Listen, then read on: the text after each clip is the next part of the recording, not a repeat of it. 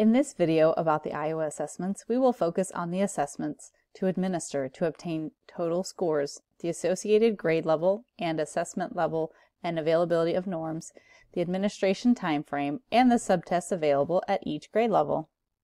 Here are the 4 questions that will be addressed in this video.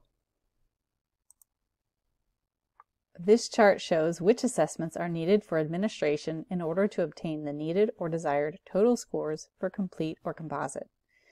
Notice that at all levels, students must take both the math and computation assessments to achieve a math total score.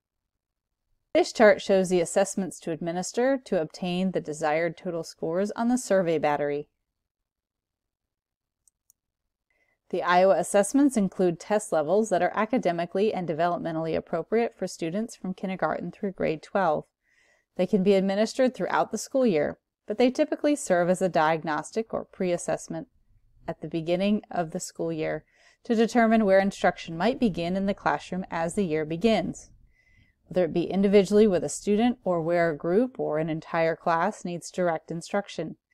Many schools and districts also administer the Iowa assessments near the end of the school year as a summative assessment to identify the student learning that took place throughout the year on the standards in each tested area. They can play an integral part of the school or district's balanced assessment plan, and it fits well with other assessments including COGAT, EasyCBM, Iowa Flex, Iowa Algebra Aptitude Test, and GMRT. The test levels correspond approximately to the average age of students in the tested grade. For example, the Level 6 assessment is most appropriate for students from the spring of kindergarten to the end of first grade. Level 9 is most often administered in grade 3, where most students are about 9 years old. Notice on the chart that fall norms are not available for kindergarten and in mid-year of kindergarten. Level 6 norms are not available. Students can be tested on a higher or lower level if needed, so off-level testing is an option. Notice here the time frame in which each battery is administered per level.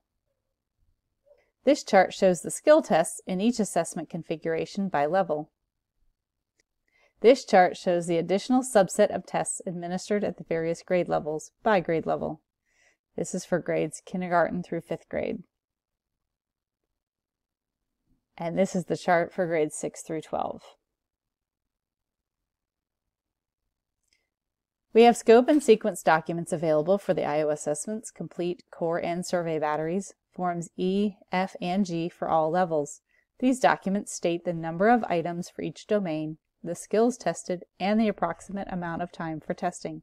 The levels 5 through 8 assessments are untimed, while levels 9 through 17-18 have associated time limits with each subtest. To learn more about the Iowa assessments, check out our additional videos on the benefits and purposes for testing, the forms and batteries, online and paper-pencil administration processes, how to access reports, and the training and resources available.